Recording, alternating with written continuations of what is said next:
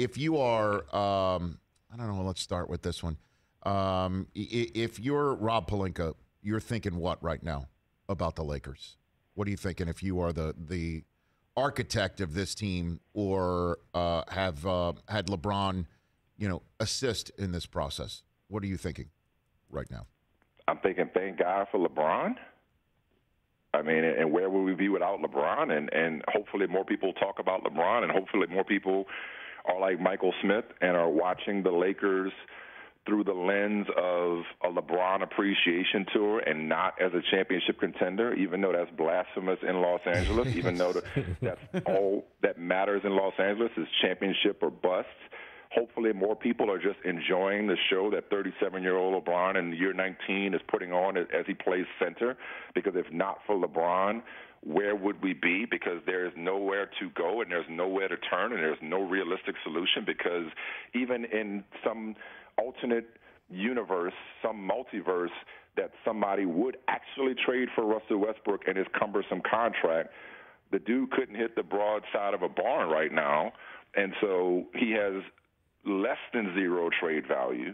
There are no realistic options to, truly make over this team. It's probably, in all likelihood, fatally flawed, and maybe we could just sell ourselves and our fan base on the hope that not only will LeBron keep up this remarkable, practically unprecedented play for somebody of his experience level, but Anthony Davis will come back and avoid further fluke injury. And having two of the top 10 players in the NBA will make us a difficult out in the playoffs, and we can save face by maybe making it to the second round if we're lucky. Yeah, I know. That's not the way the Lakers normally operate, though, right? Is come see the show. It's showtime, and come see the championship team. And you have to look at the West and say, now that Lillard's gotten his he's going to have surgery on his abdomen. He's out for 6 to 8 weeks. Last year, the Blazers were a playoff team. They're out now, And the Clippers last year were that playoff team that purposely lost, right, so they could avoid facing the Suns. I don't think they're going to have any such benefit this year, right? Like, that might be your play-in game. Like, your State Farm play-in game might be right there. The home that's pardon me, I almost said Staples. Crypto.com might be the home of your State Farm play-in game this year. Arena, Crypto.com or Arena. My bad, sir. Yeah. Oh my God. The crypt. It's okay, man. Call like the Staples Center. You know what I mean? Like, that's not what the Lakers are supposed to be doing, and there is, some opportunity. But then you look at Memphis, right? And you saw, like, Morant came in their building last night, or a couple of nights ago, literally flew. Like he literally, he looked, Morant, when he blocked that ball the other night, God. he looked like some of those, acrobats that come in with trampolines during, timeouts. Halftime entertainment. You know what I mean? Like, oh my God, like that's the future, right? I got Memphis on the same plane as Phoenix and Golden State right now. From what I've seen, what I saw without Morant, what I've seen with Morant, who they've beaten along the way. The old adage, especially in the NBA, is you got to go through it to get to it, and you got to experience, a taste of the playoffs and playoff disappointment. I mean, look, if you forced me, I'd still go with the Warriors based on their pedigree, based on their star power. Now that they got Clay back. Yeah, they do. By the way, the team that's got 30 dubs, the Dubs, right?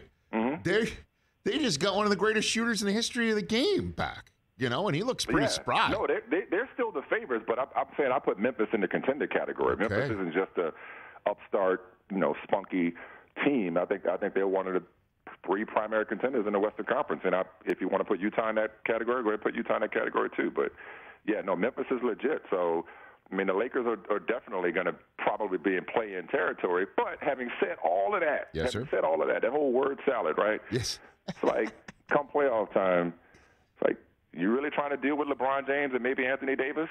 And if Russell Westbrook could just take care of the ball and make a few more shots, there's enough about this team. Like, I can't stand roller coasters. I cannot stand them. Some people like roller coasters. I do not like roller coasters. But there's enough about this team to make you keep getting on this ride. They're intriguing just enough to be relevant, if not a factor, early in the Western Conference playoffs. So the Lakers, that is. Malik Monk will keep their 7-seed hopes alive, while Melo gets healthy, and then like the basketball version of Cocoon Does that make Anthony Davis Steve Gutenberg in that whole thing? I'm trying to figure out. Or Brian Dennehy. Youngest. I don't. You know what I mean? Really good pull. That's a really good pull. I don't know. You know what I mean? Like, this is not Lakers conversation. It's just not. You didn't come see LeBron, and then the Warriors have zoomed by him again. I mean, that's the way it is right now. That's what I'm saying. Like, there's no move. There's no move coming up in the next couple weeks. There's nothing there, for them. I mean, maybe they trade THT. You tell me. Not that I could see. Not that makes sense for me. Not from my personal trade machine. No, I don't see anything there. Hey, you watched all the way to the end. Thanks for that. Watch more right here.